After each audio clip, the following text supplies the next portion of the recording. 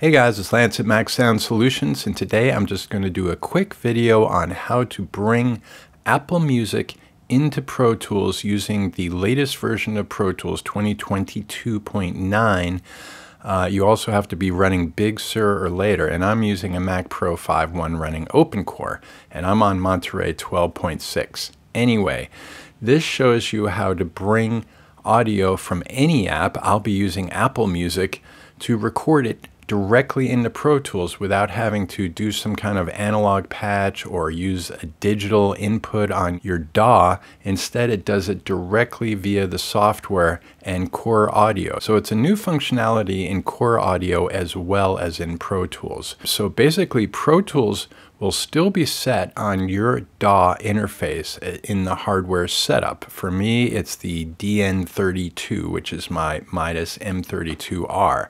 So I can have the usual 32 inputs, but I can add additional inputs, and today I'm just going to add 2 inputs so I can bring Apple Music and monitor it and record it directly into Pro Tools. So let's check it out. So I created a new Pro Tools session, and I'm going to go to my I/O and go to Inputs, the Input tab, and then go to the new Aux I/O button, and you get that little message. You can just bypass that, and then I'm going to select an input, meaning I want this to be an input into Pro Tools. So I selected Pro Tools Audio Bridge 2A, and you can see Pro Tools Audio Bridge 2A has been added to my input list under my inputs 1 through 32 of my DAW. So now on my track, I'm going to go select as an input the Pro Tools Audio Bridge 2A, which is 2 channels, bringing my Mac audio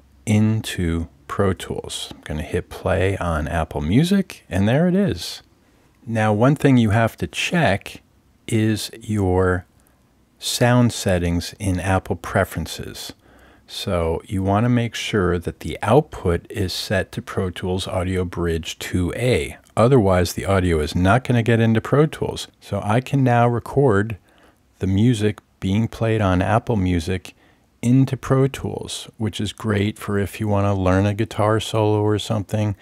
You can just bring that right in and record yourself along with the music you recorded from Apple Music. Okay, thanks for watching. Please subscribe to my channel, and I'll see you on the next Mac Sound Solutions video.